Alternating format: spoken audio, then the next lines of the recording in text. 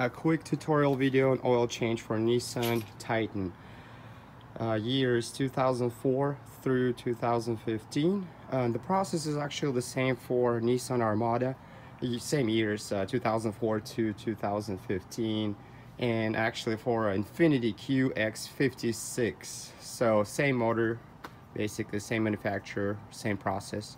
So we'll start with tools that you'll need. You'll need 14mm socket, that's for your drain plug, ratchet. This 5/32 Allen key, you will only need it if you have off-road package, which comes with a metal skid plate. I'll show it to you in a second. Well, you'll need a funnel for your oil to fill. Of course, you will need your oil filter. You can pick these up at your automotive store or online, Amazon, eBay, pretty cheap. Oil. Manufacturer recommends changing your oil every 7,500 miles, but it's actually your choice. Like, I prefer full synthetic, so I don't have to change it every 7,500 miles. I do it every 10,000 miles. I usually go with Mobile. On my next oil change, I will try Amazon Essentials, which I've read really good reviews about. It's very comparable with Mobile One, and it's actually a little bit cheaper. So this motor takes a full 7 quarts of oil. That's with oil filter change, so that's a lot of oil. So this is the skid plate I was talking about, and it only comes with off-road package, and it has this little window right here. This is where you use this Allen key to remove it.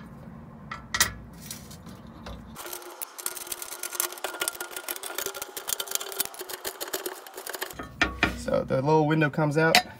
So through this window, you can access the oil filter, which is located right here.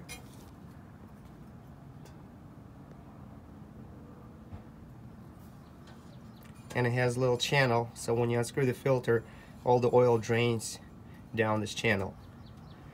Although a lot of it drips down on this bar, so it creates a little bit of a mess. So, and especially if you have the skid plate, I would recommend putting a rag down here, so if any oil catches on this bar and drips down, you know, it'll get caught in that rag. So it just eliminates a lot of mess to clean up. And your drain plug is located right next to the passenger side arm, which is right here.